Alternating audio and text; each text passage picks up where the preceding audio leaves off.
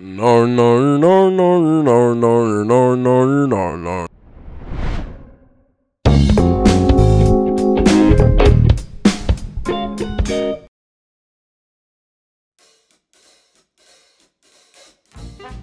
Mick Inkpen was born on December 15th, 1952 in Rumford, England, and belonged to a very adorable couple family. Mick's parents loved him very much because they were great. Mick was not excited to go school time. His parents got divorced and the family moved to New York City. Mick was all alone. So he watched a TV show that would heavily inspire his life called Monty Python's Flying Circus. And that would heavily inspire him to always draw whenever he can.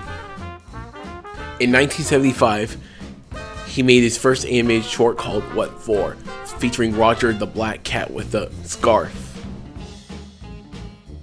Mick said, quote, "A book is something that I could think of anything. It's a common misconception." A month later, in 1971, he met with Nick Butterworth. Nick Butterworth had extra legs. And later in 1981, he made his first character to become a star. He made a lot of Kipper books that were made. And in 1991, they launched Grand Slam children's films that featured Percy the Park Keeper starring Jim Broadbent, and the Rescue Party One Snowy Night, After the Storm, and The Secret Path. Mick was already on as a series creator and producer, along with television star and producer Paul Karolacki, writing the show's treatment. It was announced that the new series, Kipper, was granted $4.2 million for a 13-episode and 6 seasons.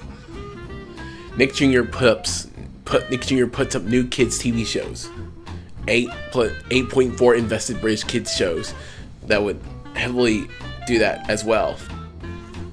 Kipper will be produced in France in Teletoon. Martin Clunes will voice Kipper, and Mick Inkpen's design looks very well. He explained that the Kipper's book was inspired by his pet dog. Budapest animation studio Varga Holdings was hired to animate the show. The show's thesis was, quote, "With Sandor and the Crazy Yellow Fox was for singing and uptight readiness, Kipper will be for adorable readiness." Kipper belongs to Nick Jr., and all the children loved it. Kipper has 6 seasons and 13 episodes in each season.